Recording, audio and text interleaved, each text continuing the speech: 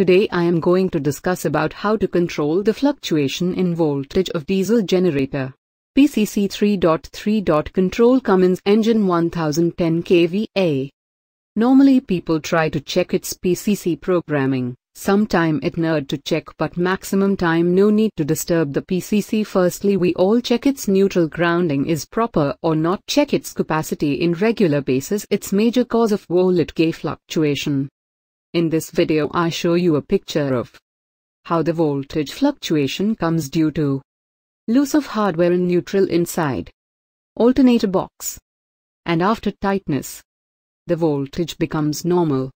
One thing is very important is that test grounding which is connected to the neutral of generator. Its value is less than 1 ohm or equal to 1 ohm. When we get the grounding proper, then starts to check their hardware tightness all the phases.